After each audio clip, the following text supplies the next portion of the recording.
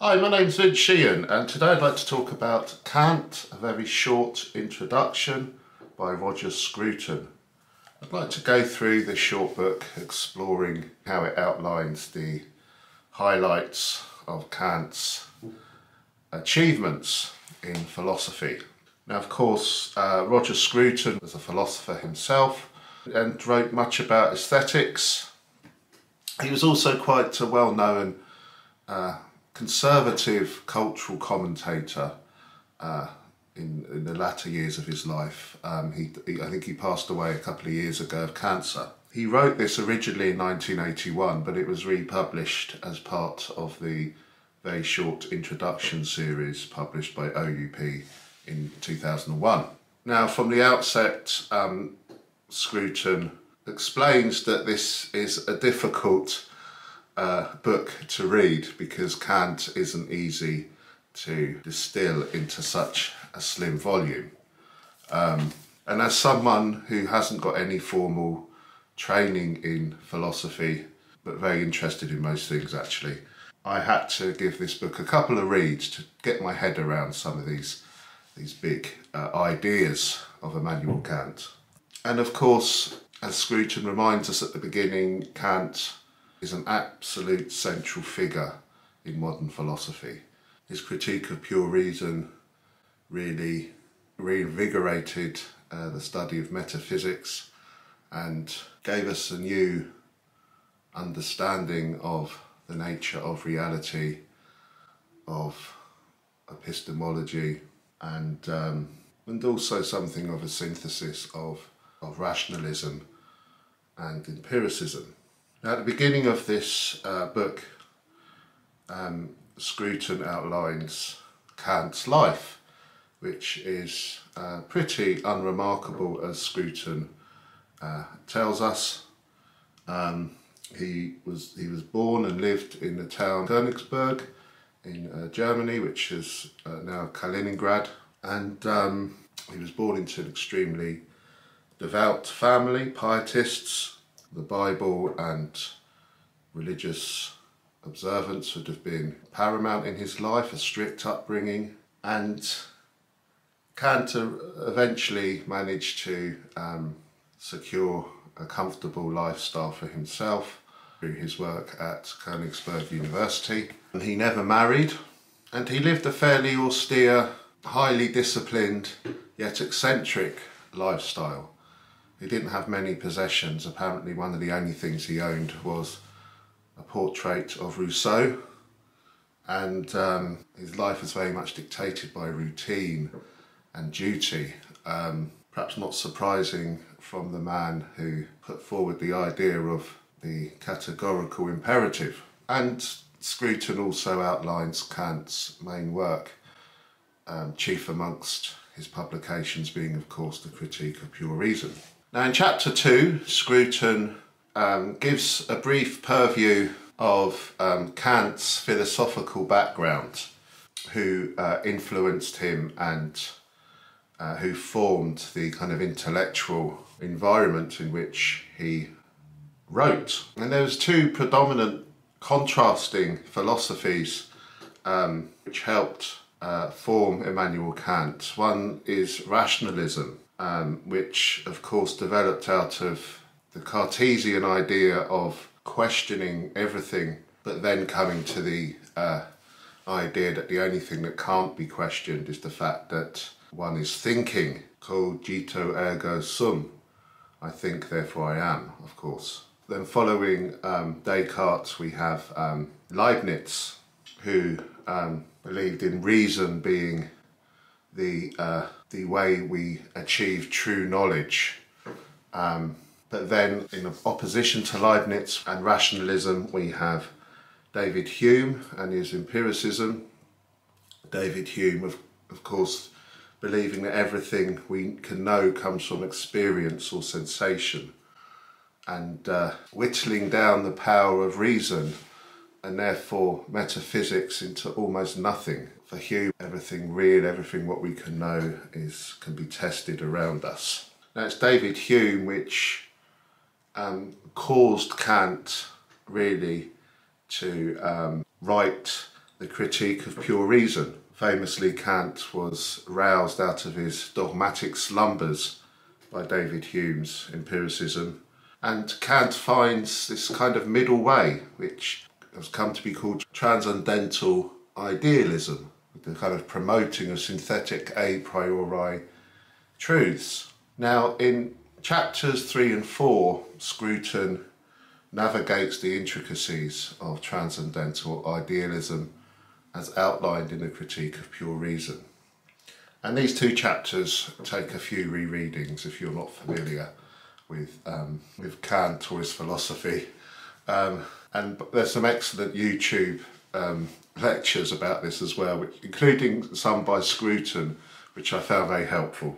In chapter 3 we find out something about how Kant forms this middle way, this transcendental deduction between our judgments, understanding formed from experience, the subjective deduction, and also with the objective deduction, which is a priori truths, pure reason, etc. Now, Kant argues that before we can even make a judgment on something formed by our experience, our sensations, we are kind of hardwired with these concepts which are derived from pure reason, a priori truths, which we can do nothing about. They're just there. So everything we experience is kind of filtered through these lenses, I suppose, of these concepts, and describes these categories through which we experience the world, including substance itself, causality, and also, interestingly, time and space themselves, which he doesn't describe as categories. He sees them outside of these categories. They're in a kind of a thing of themselves, but nevertheless, they're with the categories, helping us see things, how we see them in reality. We're kind of inbuilt with these lenses through which we experience the world. And we can't experience these things as how they really are without these lenses. It's just impossible for us. That's in the kind of metaphysical realm of pure reason, which we are not party to. Nevertheless, there is that element to reality, as well as our own perception experience. This is this synthesis, this transcendental deduction, idealism that Kant describes in his Critique of Pure Reason. So it's quite amazing how Kant has bridged the world of Leibniz and rationalism and human empiricism, and kind of transcended both of them into this new synthesis, this new understanding of epistemology. Now, this ability of the mind to view reality through this prism of the concepts, the principles, and of space and time, Kant called the transcendental unity of apperception. In chapter 4, Scruton outlines Kant's ideas of the noumenon, which is the world as it really is in terms of pure reason, a perspectiveless world without those prisms, those lenses of time and space, etc. And then there's the world we actually experience called the phenomenon.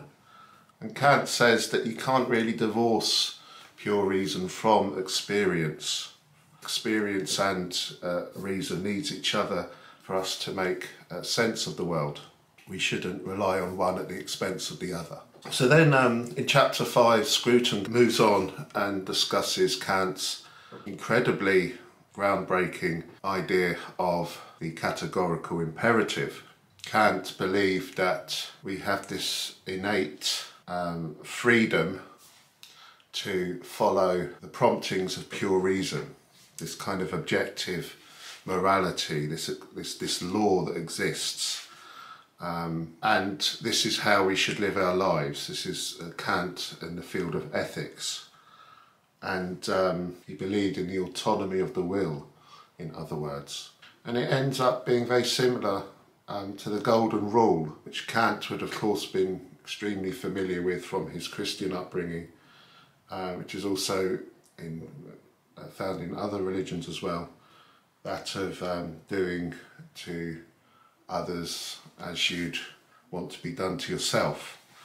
Kant very strongly believes in seeing the other person as an end rather than a means. So holds a very high opinion of human life, really, of other people. Our actions should be guided by doing what's right, which derives from reason, and not serving ourselves, but really having this idea of being good citizens and helping others. Although Kant's religious beliefs by now are not strictly orthodox, he does believe that this categorical imperative points towards the divine, towards God himself. In chapter 6, Scruton moves on to Kant's thoughts on aesthetics, on beauty and truth and design.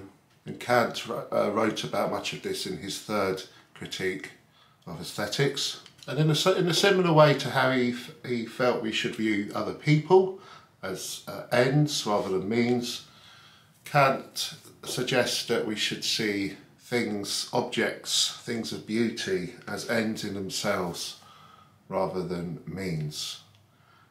So we should look at them divorced from our own passions, but examine things and see the beauty through our innate reason.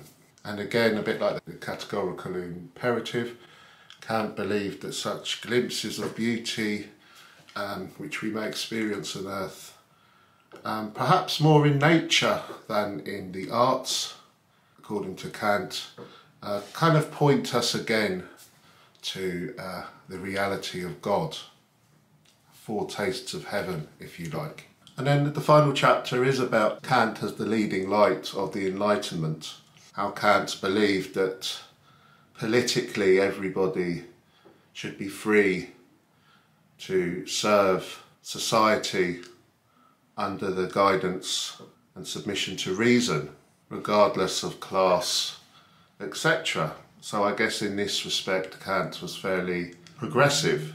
He seemed to like the idea of countries coalescing together in transnational leagues and federations. He believed in some kind of social contract whereby citizens were free to follow the categorical imperative. And of course, following on from the categorical imperative, central to Kant's politics was of course the idea that everyone should be respected, seen not as means to something else but ends in themselves. Kant wasn't a proponent of democracy as such, but he did believe that people being free to live their lives following the categorical imperative really make a difference to the world. And Scruton has a few words on Kant's enormous legacy as well at the end. So, I mean, this book is incredibly dense, but I just think it's one of the best very short introductions. It really piqued my interest in Immanuel Kant and his philosophy. And as Scruton says, you know, it does take a few reads to get your head around some of these ideas. I'm not sure if I've even got my head around some of these ideas after reading it a few times. And I do recommend reading it in conjunction with looking at some lectures on Kant on YouTube. But this is a really valuable introduction to this difficult but incredibly significant philosopher who changed much about how we believe we can know the world, as well as how we should live our lives, as well as perhaps what reality really is anyway. So yeah, a really good book. I do recommend it. Please let me know what you think of Kant, and that would be great. All right, thank you, bye.